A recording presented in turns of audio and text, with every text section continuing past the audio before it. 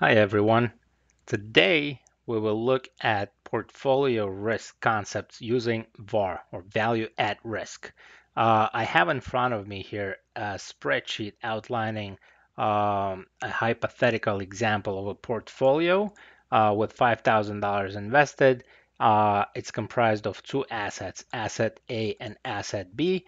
$2,000 and $3,000 invested in each asset respectively. So there are a bunch of calculations on the spreadsheet, but we will focus on definitions and interpretation and usage of some of these portfolio risk concepts, namely individual VaR, diversified VaR, undiversified VaR, marginal VaR, component VaR, and incremental VaR. So there's quite a few definitions and names here, so bear with me and don't worry about the calculations too much because the focus is on the interpretation and definition.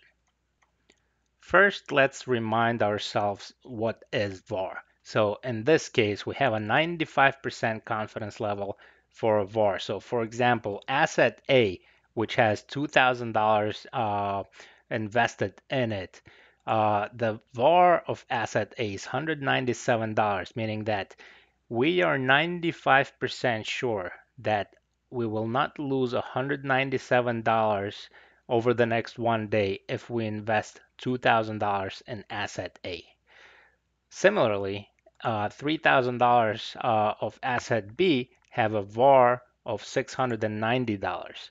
So our maximum loss over the next one day is $690 at 95% confidence. So an alternative way of interpreting it is that there's a 5% chance of losing more than $690 over the next one day if we invest $3,000 in asset B. Now, the beauty of VaR is that it does take correlations into account. If there's not a perfect linear correlation between asset A and asset B, the diversification benefit will be captured in the portfolio VaR. So here's the difference between diversified and undiversified VaR. Undiversified VaR is just the sum of individual VaR. So if we had a VaR of asset A of $197 and VaR of asset B of $690, if we just added these two numbers together, we would get $888. That's the undiversified VaR or VaR of the portfolio, assuming perfect linear correlation between the two assets. In this case, we have a non-perfect linear correlation. So we assume a correlation coefficient of 0.5. So we know that the total risk of the portfolio will be lower than the sum of the individual risks of individual assets within the portfolio. So our diversified VaR, also known as the portfolio VaR, is $807. So there's a diversification benefit of about $80 from the fact that correlation coefficient is 0.5. So what if that correlation coefficient was a perfect 1? Our diversified VaR and undiversified VaR would be the same. What if that correlation coefficient was 0? If they were not correlated at all, you see that correlation, that diversified VaR goes even lower, so the diversification benefit is larger. So let me change it back to 0.5 and continue with these definitions. Now, let me define marginal VaR. Marginal VaR is the increase in the portfolio VaR for a dollar increase in the investment in this particular asset. The 0.07 means that if we invest an additional dollar in asset A, our total portfolio VaR will increase by 7 cents approximately. The 23 cents for asset B means that if we invest an additional dollar in asset B, our portfolio VaR will go up by 23 cents. That means that portfolio B or asset B is more risky, or it will contribute more risk to the portfolio because, in part, because the variance of that asset B is higher. The overall VaR is that asset B is higher. The marginal VaR is therefore also higher for asset B than that for asset A. It works in the other direction as well. What if we reduce our position in asset B by a dollar? So our portfolio VaR will be reduced by approximately 23 cents. So that's what it means. Marginal VaR is the first derivative, first partial derivative of the portfolio VaR with respect to each particular component asset. What is component VaR? Component VaR, if you notice that they add up, so component VaR numbers for all assets add up to the total diversified VaR of the overall portfolio. So there are a couple of ways of thinking about it.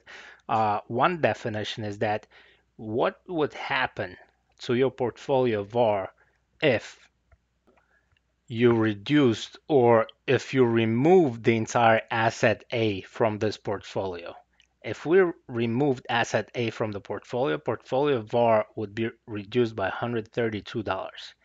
If we remove the entire asset B from this portfolio, the portfolio VaR would be reduced by $675. The alternative way of interpreting it is how much, or thinking about it, is how much does each asset contribute to the overall VaR of the portfolio. So if we know that $807 is our overall VaR of the portfolio, where does that come from? So $132 of that is coming from our investment in asset A, and the other $675 of that diversified VaR comes from the investment in asset B. That is component VaR. Uh, what is incremental VaR? Incremental VaR is the increase or change in VaR if we increase the position in asset B by a certain amount. So in this case, if we added $100 into asset B, our overall portfolio VaR would be increased by $22.52. That is the interpretation. The difference between incremental VaR and marginal VaR is that marginal VaR is given per unit or per dollar or per unit of currency change. Incremental VaR could be recalculated for larger changes. The beauty of, or the advantage of incremental VaR over marginal VaR is that it is more precise for larger changes, for large additions and deductions from individual assets. But the disadvantage of incremental VaR is that for it to be accurate, you will need to conduct a full revaluation of the portfolio with the new trade. So it will require more effort, more money, and more time. But that is the interpretation of incremental VaR. Now let's take a look at the approximation to the incremental VaR. So you see I have two different ways to calculate incremental VaR.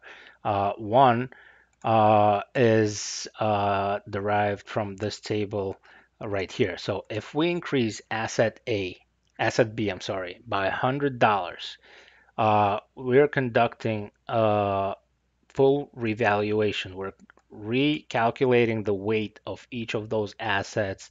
We're recalculating the variance given the correlation coefficient, and then we're recalculating the new portfolio VaR with that new addition. So the new portfolio VaR is $830, whereas the starting VaR was $807. So the difference between the two is $22.52. This required full revaluation. The $22.52 is the incremental VaR of a trade of $100 addition of asset B. The approximation of this incremental VaR is what it is. It's it's an approximation of the change in portfolio VaR using the marginal VaR. So we know that for every dollar invested in asset B, our portfolio VaR will go up by 23 cents. And that approximation is based on the linear first partial derivative of the function. So we know that it works pretty well for small changes, but it doesn't work well for large changes. So $100 is not a very small trade, but it's not a big trade either. So we're using this approximation. We're doing $100 times the 23 cents, and we're getting an approximated value of $22.51, which is very, very close to the full revaluation version of $22.52 that we got earlier. How can we use these concepts in portfolio management? So looking at marginal VaR, we already know that an extra dollar invested in asset A will contribute less to the portfolio VaR. So if we were to choose which asset to reduce and which asset to increase, if our goal was to reduce the overall risk, we would be selecting to reduce asset B, and we'll be selecting to add money to asset A. This way we would be minimizing our portfolio VaR. And as we move money from asset B to asset A, marginal VaR also moves. And once they are equal to each other, that is the point of minimal VaR, the minimum point of portfolio VaR. Of course, in real life, there's also another factor when deciding which asset to add to or which asset to remove from, which is the expected return of the asset. So risk is only one of the factors that's relevant to decision making. So, but it's nevertheless very useful. So let's take a look at a hypothetical example, which is a little bit more realistic. Hopefully, it will allow you to visualize the decision-making process by senior management a little bit better. So consider a hypothetical bank that has four desks: equities desk, credit desk, commodities desk, rates desk. Each desk is run individually by traders, and each desk produces, of course, its own risk profile. So the equities desk has an individual VaR of $100,000. Credit desk and commodities desk and rates desk all have the same exact VaR, meaning that if you look at the commodities desk by itself, the maximum loss over the next one day at the 95% confidence level is $100,000. So you're expecting that this desk will not lose more than $100,000 the next day. Each one of these desks has the same exact risk based on standalone or individual VaR. Now, component VaR, or let's take a look at the total portfolio VaR. Total portfolio VaR is 220,000. It's less than the sum of individual VaRs, meaning that there is non-perfect correlation amongst these desks. So the diversification benefit is there. Our total portfolio VaR is smaller than the sum of individual VaRs. What are these component VaRs? We see that they're different for each desk. Component VaR, as a reminder, is how much would the overall portfolio VaR change by if you dropped this entire asset from the portfolio. So if we remove the entire equities desk from this whole portfolio, if equities desk stopped trading and closed all their positions, the individual VaR is $100,000, but the overall portfolio VaR would be reduced by $90,000. As opposed to rates, if you removed rates from this portfolio, overall VaR would be reduced by $70,000. The other alternative way to looking at component VaR is how much of the $220,000 overall portfolio VaR comes from each asset or from each desk in this case. So what's notable is that one of these component VaRs is negative. So let's take a look at what that could possibly mean. So commodities desk has a negative component VaR. That means that commodities desk is most likely negatively correlated with the other three desks. So it's producing or contributing a very good diversification benefit. So if we remove the commodities desk from this portfolio, even though the individual VaR of that commodities desk is $100,000, our overall VaR of the portfolio would actually go up. So if commodities desk was instructed to stop trading because this individual VaR was too high or something, our overall firm VaR would go up from 220 to $240,000. So it would be a bad idea if your goal was to reduce overall risk. It would be a bad idea to instruct the commodities desk to stop trading. Equities desk contributes much more to this overall portfolio relative to the commodities desk because it's more positively correlated with the rest of the bank than the commodities desk is. These concepts are very common and they're very useful in portfolio management and by senior management. And it provides another way and another tool to make investment decisions when it comes to portfolio management. One additional note I will mention is that these definitions are only one set of possible definitions. So in the industry, there is not a unified set of definitions. In academics, there is, but in the industry, some banks may use marginal VaR to denote what we call the component VaR in this video.